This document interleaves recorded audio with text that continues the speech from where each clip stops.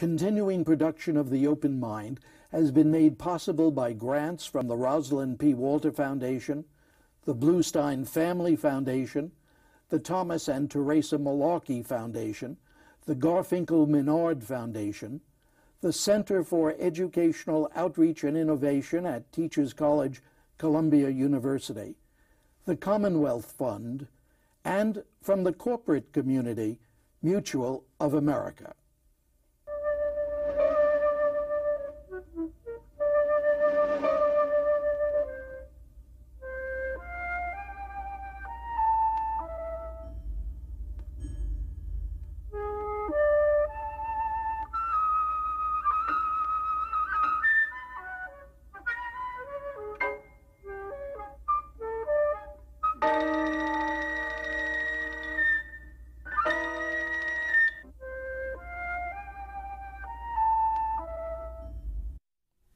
I'm Richard Heffner, your host on The Open Mind, and today's program is about a beautiful mind, about the extraordinary book that is journalist Sylvia Nasar's singular achievement, about the extraordinary film it suggested that is now Ron Howard's and Russell Crowe's and their colleagues' Academy Award winner, and about the extraordinary mind itself that is Nobel laureate John Nash's. Now, Sylvia Nasar, my guest today, has been a writer at Fortune magazine, a columnist at U.S. News and World Report, and from 1991 to 1999, a reporter at the New York Times. Now she holds the Knight Chair in Journalism at Columbia University's Graduate School of Journalism. Professor Nasar's brilliantly written A Beautiful Mind, The Life of Mathematical Genius and Nobel laureate John Nash, published by Simon & Schuster, won the National Book Critics Circle Award for Biography and was a finalist for the Pulitzer Prize in Biography. But I want to ask my guest today whether, as a journalist, she was really surprised by an incident she described this way not so long ago. I was invited to a colleague's class at Columbia University's Graduate School of Journalism to talk about A Beautiful Mind. The class is called Writing About Ideas. But not a single student asked me about Nash's Nobel Prize-winning work. What they most wanted to hear was tabloid fare, and that brought home just how far from reality the discussion about Nash has gone. But I want to ask my guest whether this doesn't more importantly bring home just how far from older and better, from higher standards, today's would-be journalists have come. Well, I thought that put you on the spot. That did put me on the spot.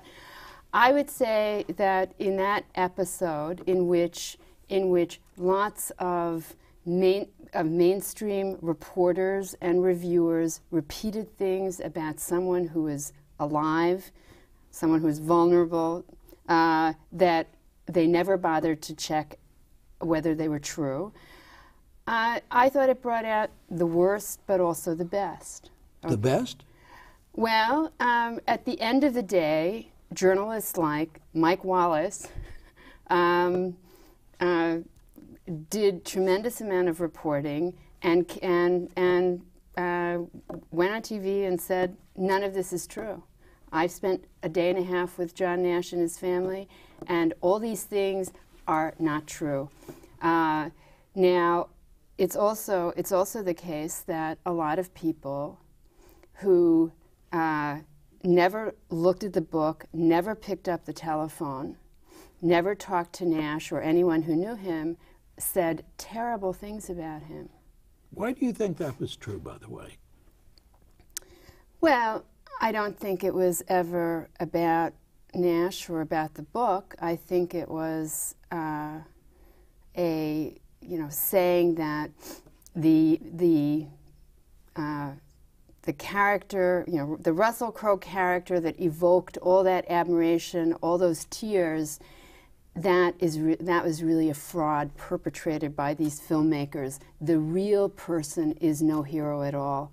I mean, it was a way to get at the film, but it was being said by people who knew nothing about Nash, and not only knew nothing, but didn't feel responsible for finding out what the facts were and repeated the most scurrilous, nasty things about him without ever even, opening the book.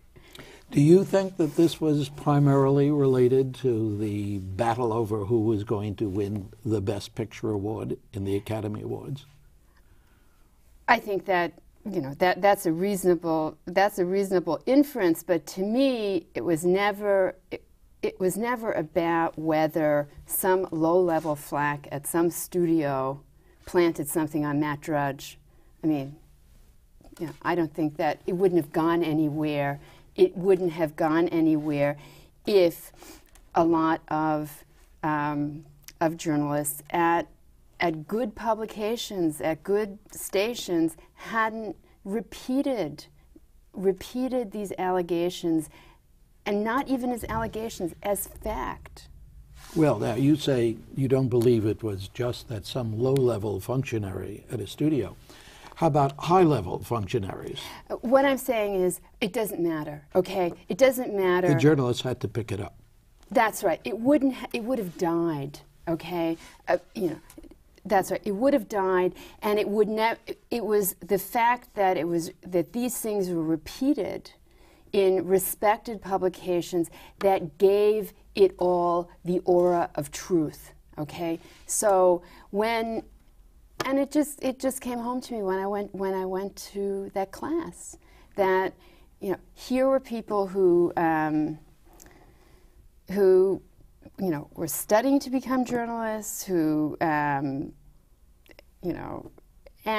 all in a class where the subject was ideas, but all that they had heard about John Nash from the media were these scurrilous allegations. I'm sure you found that a great many people could not understand the intricacies of Nash's contributions, however well you presented them, and you do present them just beautifully in A Beautiful Mind. I mean, it's, to me, astonishing that anyone could do that. But isn't that an indication of the softness of reading habits today, the softness of intellectual exchange, the softness of journalism? Well, now you're going to reveal me as a real Pollyanna and optimist, because when I think about the book and the movie, what I find extraordinary is that so many people have read a book about a mathematician, a book that is not light on ideas. I think that's a wonderful sign. I didn't know that. I mean, it wasn't my expectation. And certainly when Ron Howard set out to make this movie, no one at Imagine or Universal expected it to be a box office success. I mean, they felt, just as I felt when I set out to write the book, that writing a book, that making a movie about a mathematician who lived in that rarefied world and lived inside his own head, always thinking. I mean, that's what John Nash has spent his life doing, just thinking, that trying to take that to a mainstream audience was just a real stretch. And the fact that people responded the way they did, I think, says great things about readers and moviegoers. What do you do with the criticism, and it is criticism, that so many people responded because Ron Howard actually made a film that could have been suggested by your book, but that wasn't a film that was made out of your book? Is that to what degree is that a fair or an unfair criticism? Well, I think it's a fair characterization that the film was inspired by the life, inspired by the book, but it's not a literal retelling. It's certainly not a straight biopic, and it fictionalizes the life. However, I would also say that that it, just as I've told Nash's story not just in 450 pages, but also in the newspaper article, which is how, in the New York Times, which is how this whole thing got started. And the things that, and lots of course, there are lots of the details that are in the book are not in the piece, but it emphasized, I think, what is most compelling about John Nash's life, and the very things that make it meaningful to people who don't know much about mathematics or mental illness when they come to it, and that is this extraordinary arc of his life, the genius, the madness, the reawakening, and the extraordinary role played in his reemergence by the woman who loved him and by his friends in the mathematics community. What drew me to the story in the first place? That was my question. Okay. When I first heard a rumor that Nash might win a Nobel, what drew me was the following, that there are, literature, and I was a literature major, literature and theater are full of stories about meteoric rises followed by tragic falls, okay?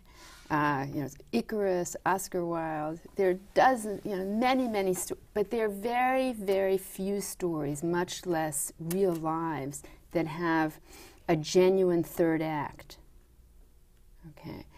And this is what Nash had. Who would, I didn't know anything about mental illness, but to me, the notion that someone actually came back from 30 years of paranoid schizophrenia, I didn't know that was possible. That the idea that he not only survived, but got a Nobel, to me, it sounded like a fairy tale.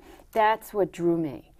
And now to hear that life that I think is so uplifting and inspiring, and I hope that's the way I wrote my New York Times story. I hope that's the way I wrote my book, because that's how I felt about it.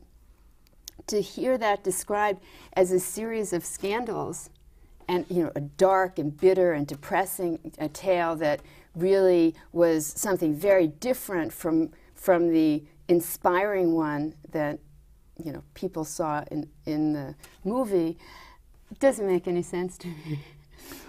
In your research, and in your writing, and in your viewing of the film, did you come to any conclusions of your own on the connection between genius and madness?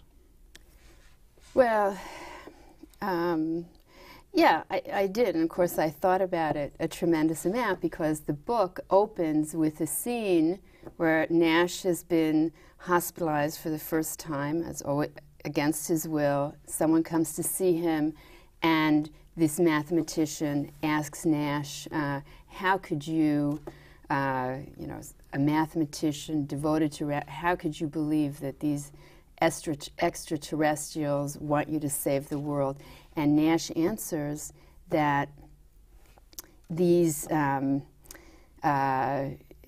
ideas about supernatural beings came to me the same way my mathematical ideas did, so I took them seriously.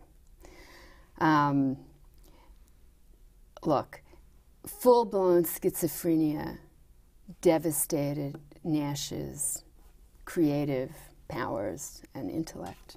Okay, he was, and in fact, looking back at other artists, other creative geniuses, I could really only identify one, and that is Nijinsky, who became ill in his early 20s and never danced again, who was a genius who also suffered from schizophrenia. However, before Nash got ill, he was very, very eccentric. And one of his eccentricities was this tremendous indifference to what other people thought. Another was an extraordinary ability to concentrate on very difficult, high-risk problems, problems that no one thought he had a prayer of solving. Okay. And thirdly, his other striking quality was that he not only didn't study what other people had done. I mean, some of the problems that he solved had been tackled by the greatest mathematicians of the past century. He not only didn't read what they had to say about these fields, he made a religion out of never absorbing what someone else, because he wanted to do it his own way. So that that willingness to pursue what looked like bizarre strategies in solving these problems, that's, of course, what enabled him to crack these big problems. Well, when I first read A Beautiful Mind, I was thinking of a program that we did here, God help me, back 40 years, no, more than that, almost 50 years ago, with Lionel Trilling, Nathan Klein, who I used to call the mad psychiatrist, a very dear friend, and Isaac Stern. And it was about creativity and mental illness. And I kept having this feeling that I was living through that again and wondering what conclusions you came to about not a necessary connection, but about the way in which, as he says, as you say, you begin the book with this notion that he heard these, he saw these figures through the same mental process that made for his genius. Yeah. And what does it teach us? Or do you conclude here was just but here was an extraordinary man, a beautiful mind. We don't find many. And it's the story of that mind and of that man, and move on to the next subject. Or did you get some sense of a connection between madness and genius? Well, I think that there's a connection between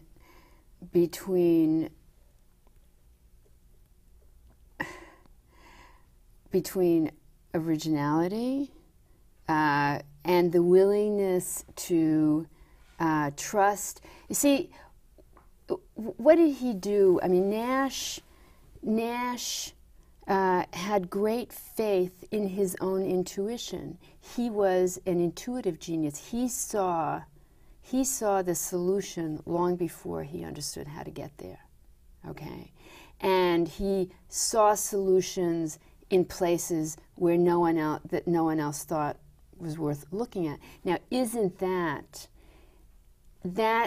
people who like that are very difficult socially? Okay, they don't go along, they don't please other people, they're often not that aware of other people's needs, all these things.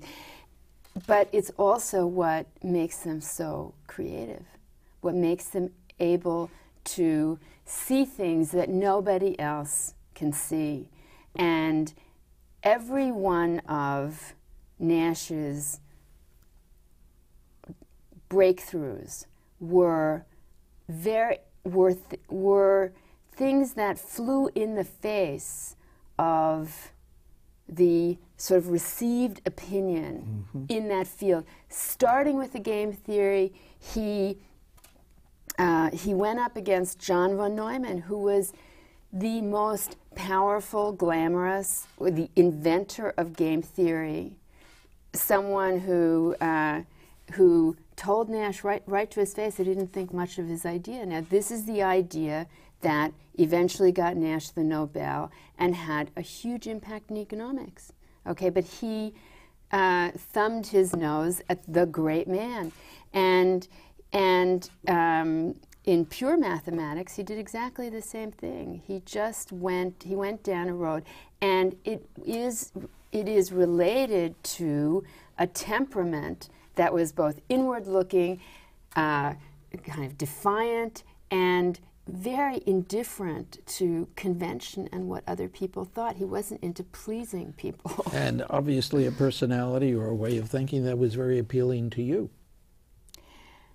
You're right. Not to mention too, Alicia Nash, who fell in love with him, you know, when he was in his 20s and a rising star.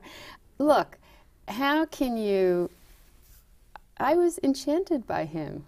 I was enchanted by the idea of him, and then when I got to know him, which frankly was not until.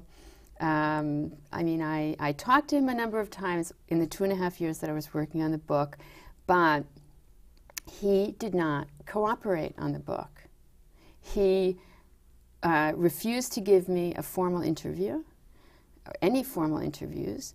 He wrote me an email when I started out saying, "Dear Mrs. Nasar, as a matter of principle, I don't seek personal publicity. I've refused to be listed in Who's Who, and I have decided to take a position of Swiss neutrality toward your project."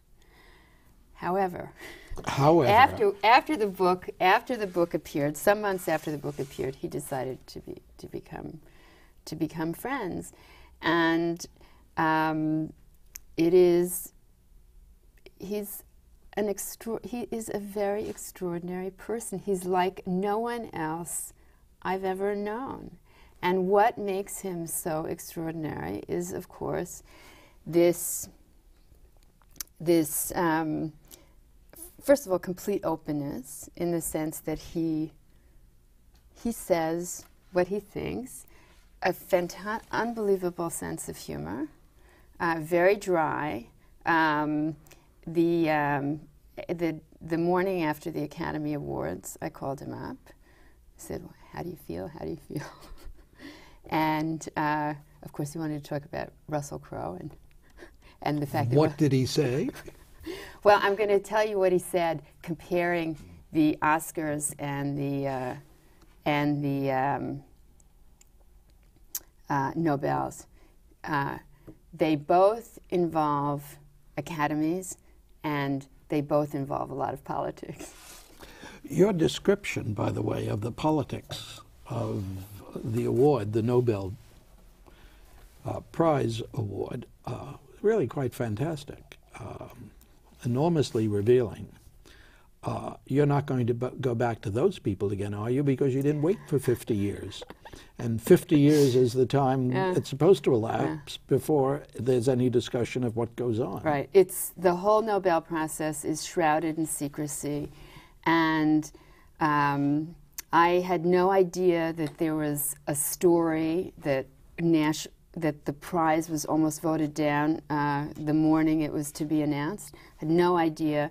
There was one clue that the call that was made to him came an hour and a half after it was supposed to, at 7:30 instead of 6. And once again, you know, in a way, it's a testament to how people felt about this man, that A, he got the prize, and B, that I was able to piece together the story by interviewing a lot of people in the committee and around. You say the way they felt about the man. Yes. Do you mean that, or do you mean the way they felt about his ideas, his contributions? Well, I don't think there was ever much controversy from the moment that the committee in Stockholm started thinking about a prize in game theory, right, which was back in the mid-'80s. I don't think there was ever a serious question about that Nash was the seminal figure who is still living. Von Neumann, of course, is dead. I don't think there was ever a question about that. And if they were going to give a prize for the part of game theory that's had such a big influence on economics, there was no question. The question was always about the man. It was always about whether you could give the highest of scientific honors to someone who, with his history of mental illness, okay? There were people on the committee in the academy who argued that you can never recover from schizophrenia. You are so transformed by the illness that, quote, this is not the same man who had the ideas. We have about 1 minute left, Professor Nasar, and I want to ask you whether you think this is essentially understanding Nash, understanding what happened to him, is essentially a woman's prerogative. Well, I think that it has, the book and the movie struck a real chord with women, and I think this has to do with the fact that women, as well as men, but often women, are the main caretakers of people who suffer from serious mental illnesses. And for them, this story is both very hopeful, but it's also very acknowledging. It acknowledges the life-saving role that these people play, and I think that's important. Thank you so much, Sylvia Nasar. I hope everyone reads, well, The Business, let's say. You've seen the movie, now read the book, because the book is a beautiful book, A Beautiful Mind. Sylvia Nasar, thank you so much for joining me here on The Open Mind. Thank you, Dick. It's lovely. And thanks, too, to you in the audience. I hope you join us again next time. And if you would like a transcript of today's program, please send $4 in check or money order to the Open Mind, P.O. Box 7977, FDR Station, New York, New York 10150. Meanwhile, as an old friend used to say, good night and good luck.